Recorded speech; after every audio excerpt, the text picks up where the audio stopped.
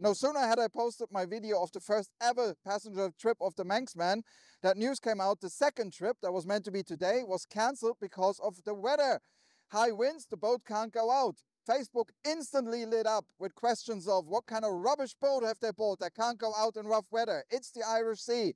Burn them, incompetent. So the big question is it true that the Manxman really can't go out in rough seas? And the answer is very simply, no, because there she is, undergoing rough sea trials. She's been out since last night, and the reason she didn't do the sailing today, and in fact there were no sailings today, all the ferries were cancelled. The Bamacree's in the harbour, the Tin Can Manannan can't go anyway. And the reason this one didn't go out today is it's a temporary restriction. They are still getting used to the new boat. They're still getting used to basically sailing her in rough weather. Now they got her under control and good enough to sail in calm weather with passengers. But in rough weather, they are still practicing. And while they have to bend to take the risk of bumping into Heysham Harbour, which is super narrow, while they get used to this one, they've literally been out since last night.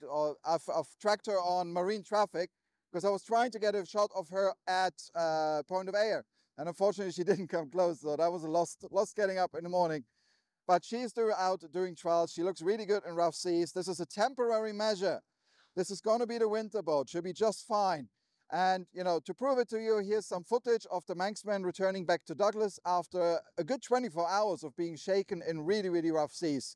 So, yeah, she's a good boat. Don't worry about it. And don't believe Facebook. And read articles before you comment on them, because it did say in the article it's a temporary restriction.